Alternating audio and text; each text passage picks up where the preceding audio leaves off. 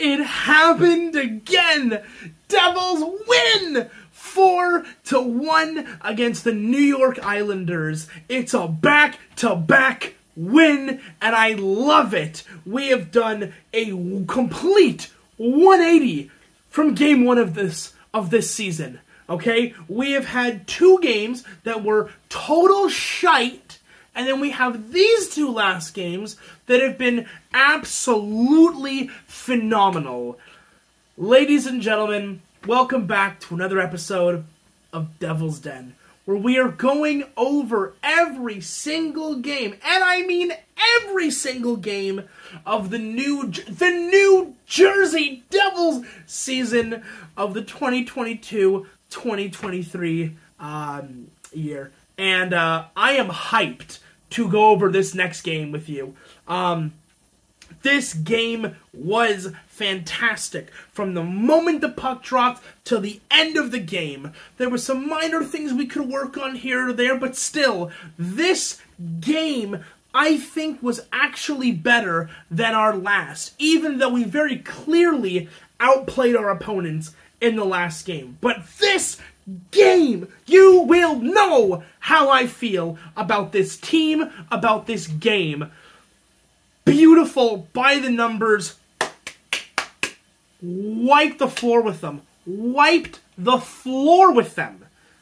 So, let's get started. So, puck drop, first period, and New Jersey has arguably one of the most dominant periods they have had in, I don't even know how long, 2, maybe 3 seasons? This was just such a floundering by the New York Islanders, where Jersey pummeled them into submission within the first, I would say, 15 minutes of the game. First power play, first of all, Devils looked fantastic. The cycling was great. The shots were great. The movement was great. There was a couple of times where we actually threw the body around to help us keep the puck in there, in the offensive zone. It was fantastic. Now, to be fair, nothing came of that power play. We didn't end up scoring, but it looked so good. And we need that kind of power play, for the entire year. It can't go away. I know it didn't produce this time. Don't worry. It's going to produce. It's going to come. Alright? By 4 minutes and 80 seconds into the period, the Devils had already had 10 to 15 shots on net. Okay? 10 to 15 shots in a matter of minutes. I don't know if the Islanders came on and were sleepwalking on the ice or what was going on, but this was, it's so good, and it's so good to see, because I know that this team can do well. I know that this team has this kind of potential, this kind of energy, and it hurts when they don't bring it, but this game, they brought it all, and I love it. First of all, there was a couple of moments in the first period that I thought were worth highlighting. Jesper Bratt, who I guess is on a mission to prove that he can do even better than last year. There was an interview that was done with Lindy Ruff during the game where he said that he thinks that Jesper Bratt has an even higher gear than what he gave last season. Again, point-per-game player, and they're saying we can do even better than that, and I love it. And Jesper Bratt is, at this point, worth all the money in the world. If they don't, again, I say it every single video, but I will repeat it again, if you don't sign Jesper Bratt long-term after this season, I don't know what's wrong with you. I don't know what's wrong with you. He's a great player. He helps the team. He has 7 points. 7 points in 4 games. So good. Anyways, sends a cross-creaser over to Hischier, and it goes off the post. But still, cross-crease, good play, good setup. I love it. Another one, Miles Wood is an absolute friggin' workhorse This guy, who he's made some questionable comments the last couple of games about how he's tired of playing for a losing team. Does this look like a losing team to you? Ah! So good. There's a moment where he's basically going in alone into the offensive zone, and he shakes off not one, but two D-men, goes right through them, doesn't score, but works his ass off for the opportunity that's given to him. And by God, I love him every game.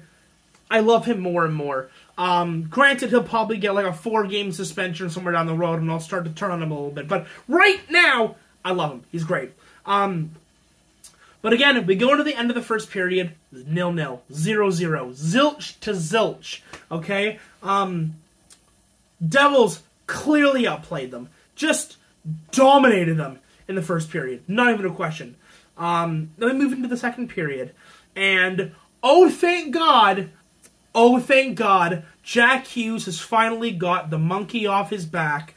Jack Hughes scores to open up the second period, and the game is 1-0. Here, Islanders fans, you're a 0. You're a 0, and that's coming from the Devils. Great goal. Jack Hughes gets his first of the season, and Severson gets the assist. And it's a really nice, long stretch pass. Excuse me. Nice, long stretch pass.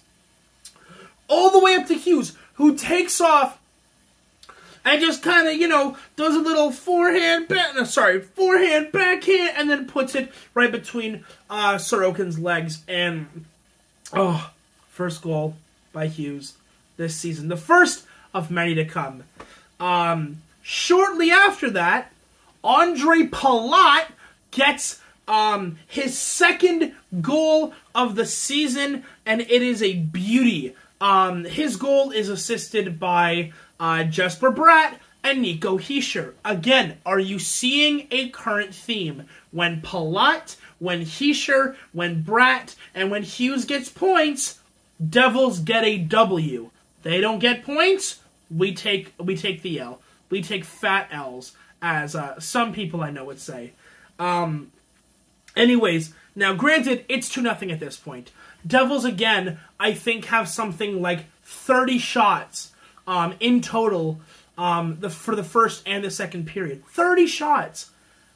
Sorokin, my God, the Islanders goaltender, is standing on his head for the Islanders, keeping them in it. And he ends up getting a third star of the game at the end of the game. But, this guy does so well. He played so well. Almost none of these goals are his fault.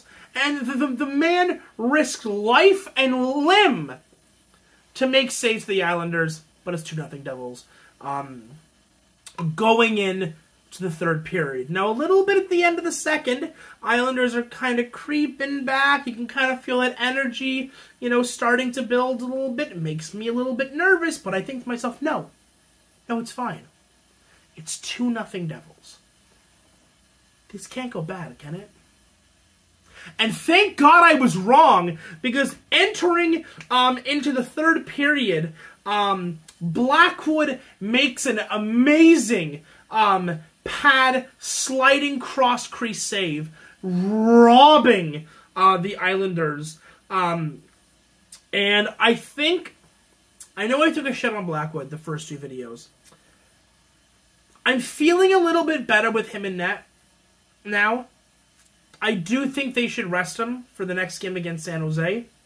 Put Vanacek in, see how we go from there. But I'm starting to feel a little bit more comfortable with Blackwood back in net now, which is kind of nice. Later into the third period, I think it was 9-10-11, not 9-11, 9, 10, 11 minutes into the third period. Andre Palat gets his second goal of the night, his third of the season. And again, listen to who assists it. Jesper Bratt and Nico Hischier. Again, these guys are getting points even if they're not putting the puck in the net. I think I don't even think Jesper Bratt has a goal yet.